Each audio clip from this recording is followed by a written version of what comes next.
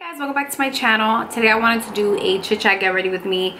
I wasn't able to upload a video yesterday. I normally upload Tuesdays, Thursdays, and Sundays. Yesterday was Sunday, but I still wanted to get a video up, so I decided to just do this chit chat video so I can update you guys on some things and film this simple look. I feel like it's a simple look anyways.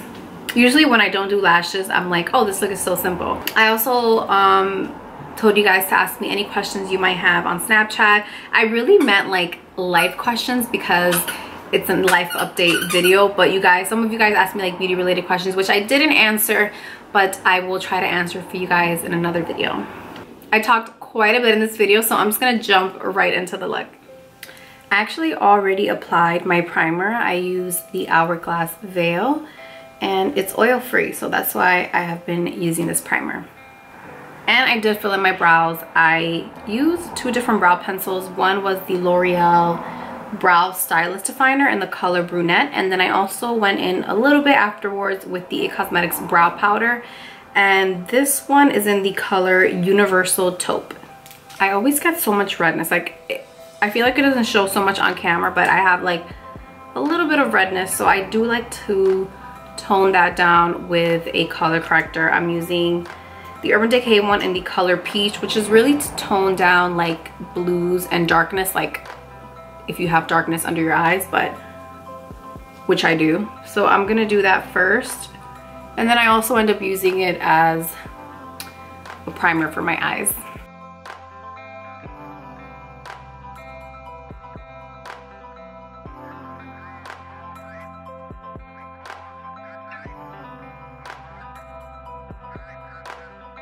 So for my eyes, I'm going to be using the Anastasia and Mario Master Palette by Mario. I love this palette so much. I've been using it every single day since I purchased it. I mean, the colors are so me. I just love neutrals. I'm a neutrals kind of girl, and I think they're so pretty. So we're going to do a very simple eye look today.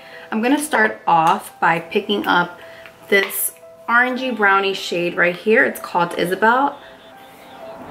And I'm just going to work that right into my crease. And while I do that, I will talk to you guys because I feel like I've been super MIA this week. Well, the last few days. It wasn't a full week. My week started off really well. I was working on launching my ebook, just putting the finishing touches on it, which I did end up launching on Wednesday. And I'm so proud of it because I put in a ton of work and I really wanted it to be something that you guys would love, and you guys have been loving it, those of you who have purchased it. So I really appreciate that. Thank you guys so much. If you don't know what I'm talking about, I created an ebook for you guys to download and read through, and it's all about YouTube. It's called The Ultimate YouTube Guide, and it's basically everything you need to know in order to manage a successful YouTube channel. Like, I am sharing everything. And what's really cool about the ebook is that there are like little homework assignments at the end of each lesson, like nothing major, but cute homework assignments that will really make you think and inspire you and make you start doing the things that I spoke about in the lessons. So those of you who have been purchasing it, I hope you are loving it. And if you haven't, I put a link at the bottom bar for you guys to check out the ebook. It's at my other website called ourdigitaldreams.com. You guys can download it from there, but if not, the link is on the bottom bar, like I said. This is like my go-to crease color. It works with every makeup look basically. So yeah, the week started off really well. I was very excited to launch the book. I launched it and everything, and then I had some personal things come up in my life, and it really took a toll on me. Usually when I have bad days or I'm in a bad mood or something happened that doesn't go my way or I'm stressed, I still push through. Like, you guys rarely see me really complaining on social media. I still get my videos up. I'm on social media. I'm happy. I'm pushing through. And a lot of the questions that I got on Instagram and in general are, how do you stay positive? And for the most part, I do a pretty good job, I feel like, at staying positive. I just filming videos and editing videos and just working keeps my mind focused, and it does make me really happy. So a lot of times that just keeps me going. But this week I it wasn't enough. Like I really just shut down. I was emotionally drained and I just had to take a break. I didn't post a video on Sunday, which I usually do, but I'm back. Today's Monday and I think I'm gonna post this one today because I just feel so guilty if I don't post when I'm supposed to. So I needed to take a break. I took a break from social media. I got my work done because I had videos that I had to edit. So I did get some work done, but I was just off social media and I needed that. Like I just was emotionally drained and physically too. Like I just couldn't do anything. Real quick, back to this makeup.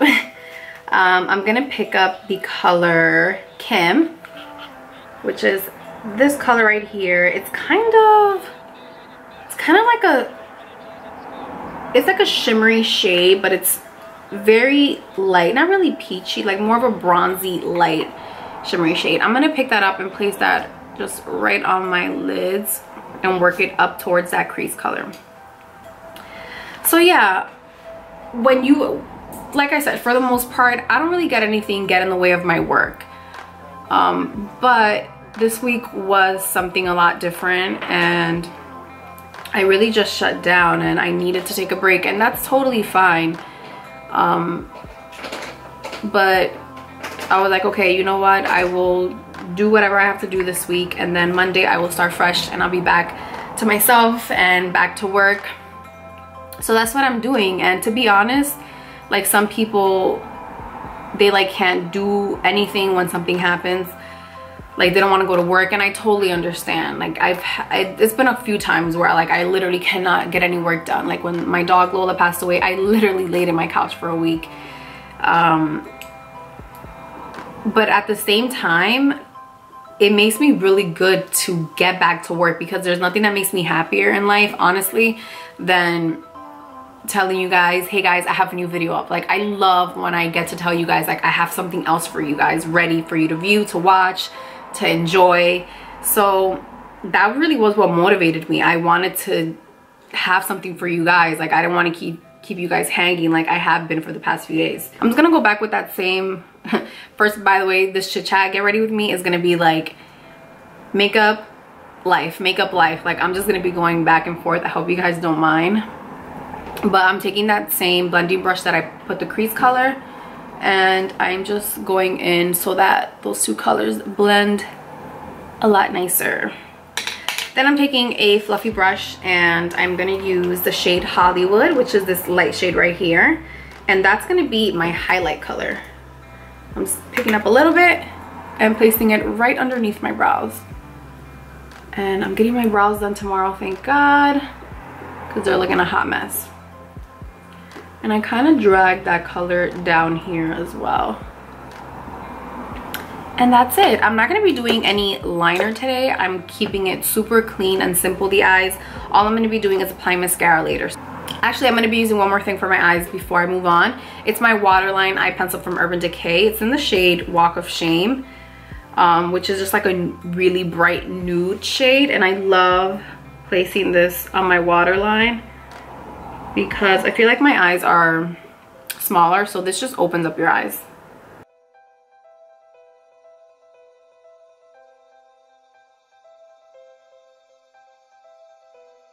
Alright, moving on to foundation. I'm using my Lancome foundation. I posted a video last week on my top foundations for fall. This was one of them. I love it so much. It's been my go-to lately. And I just like to apply it with my beauty blender and then just blend it out.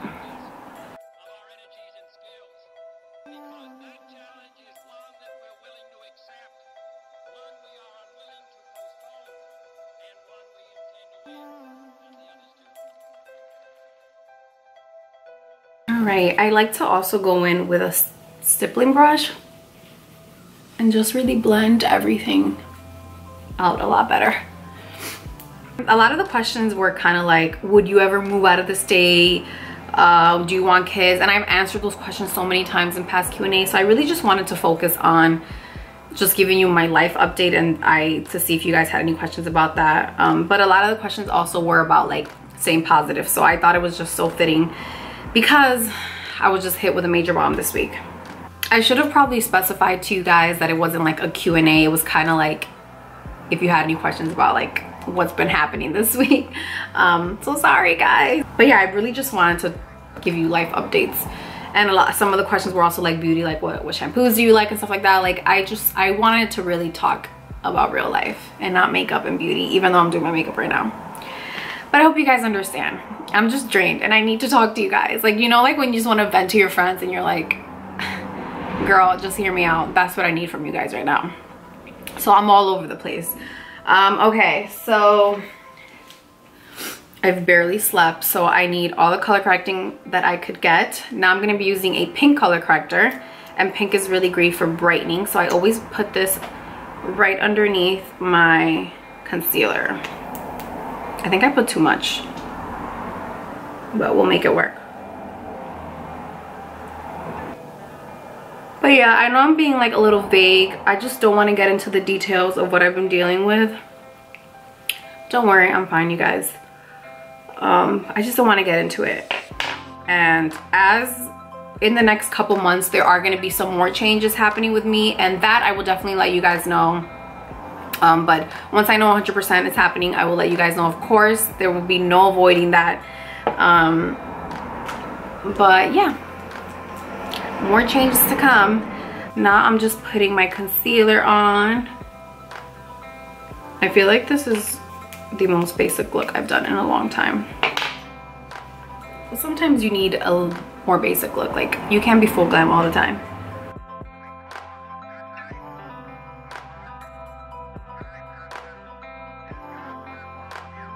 I'm taking that leftover, I put a lot of concealer on, so I'm just gonna drag some down the bridge of my nose as well, and up here, because I have more than enough to continue applying. The Urban Decay color correctors and concealers they're like a lot of product, so a little bit goes a long way with them. And then to set everything, I'm bringing back an oldie but goodie of mine, the Mercier setting powder. I miss this little guy. I was like, let me dig this guy out of my makeup stuff, because I have been using the Kat Von D one non-stop. But I was like, wait, where is my old favorite? And I'm not gonna be baking. I don't have time to bake today. I'm just going to sweep it right away, right off. Can I just tell you guys, I already feel so much better just filming and talking to you guys. Like, my mood is lifting. So I'm gonna do a little contouring. I've been using my NYX WONDERSTICK so much. This is the shade number 3, which is deep. And this is what I like to do my cream contour with.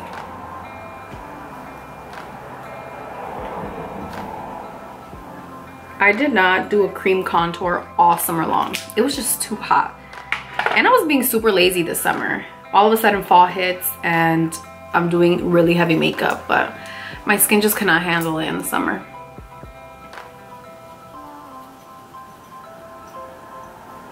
So what I do with the cream contour is I brush it out, but then I brush upwards a little bit. And then I drag anything left over down to my neck. So again, just brush it, but then I also take a moment to like drag upwards.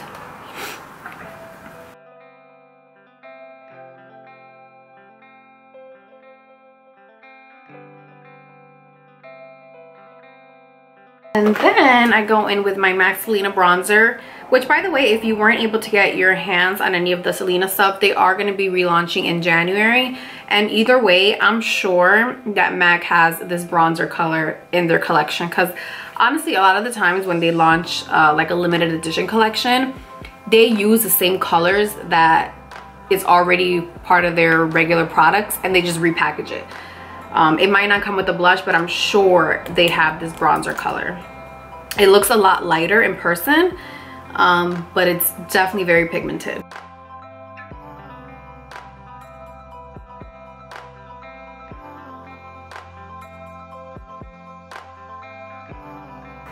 For blush, I am using the Laura Geller Honeysuckle blush. I love this blush because it's kind of like a built-in highlight. For some reason, it gives you like a highlight right where it's supposed to. So if you don't have time sometimes to like do a highlight, this will double like as your blush and highlight.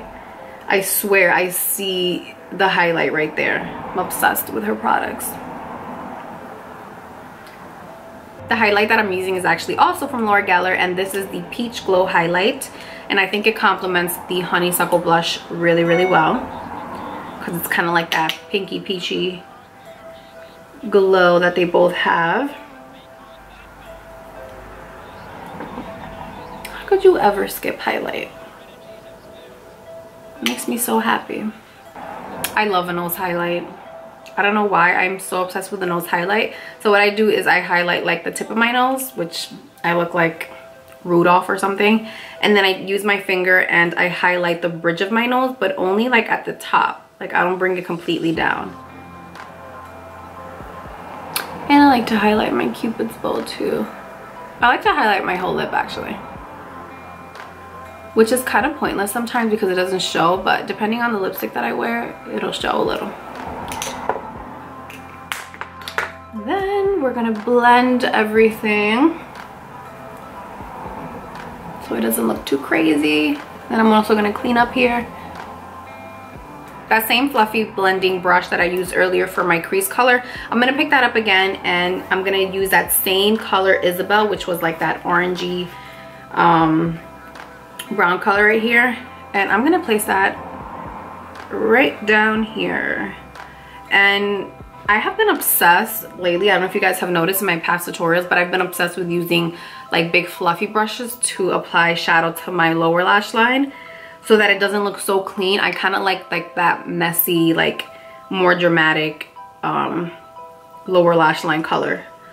So that is what I've been doing.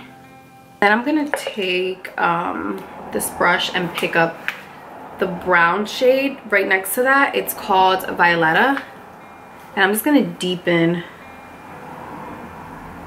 the lower lash line as well. I feel like it looks a lot better, a little deeper.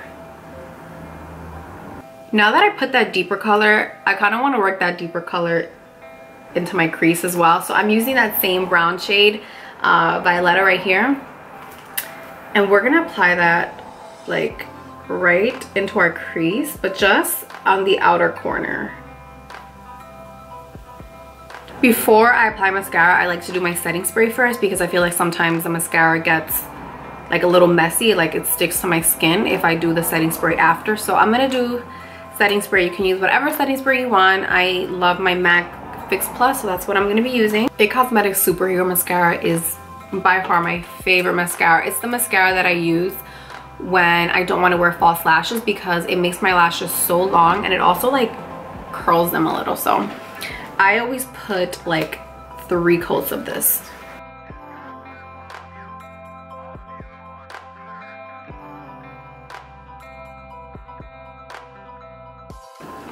So look at the difference with this eye compared to this one that has no mascara on. And then for lips, I'm gonna do my go-to nude lip.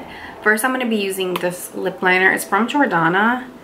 And what's the color? Terra Kiss. It's like a deep brownie kind of color.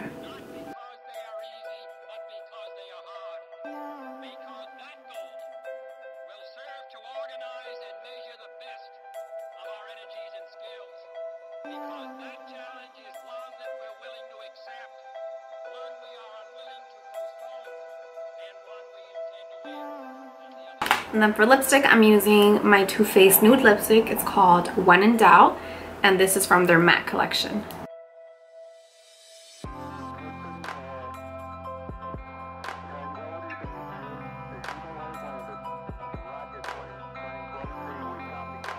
I like how this look came out. I feel like it was kind of a simple look to do, and it didn't take that long, and you still look like daytime glam. I like it.